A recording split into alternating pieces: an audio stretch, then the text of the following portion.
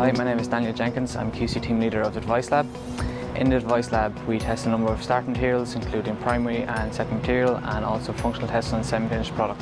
The candidate will require to have a high attention to detail and be able to work in a fast-paced environment. Working in a quality management system requires a lot of continuous improvement and future projects, so candidates need to be willing to be part of a team, personal development and continuous improvement on a daily basis.